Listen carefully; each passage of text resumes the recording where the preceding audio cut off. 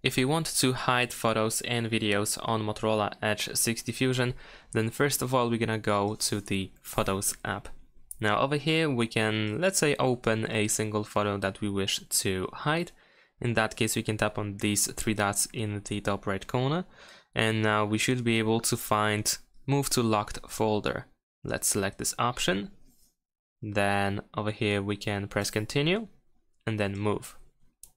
And there we go, the photo has been moved to the locked folder.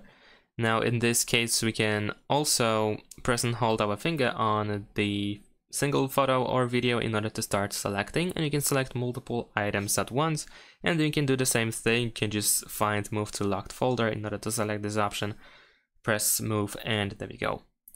And that's pretty much it. You should be able to go to Collections in order to find the locked folder over here in this place. And that's about it. Thanks for watching, leave a like and subscribe to my channel, and see you in my next videos. Bye!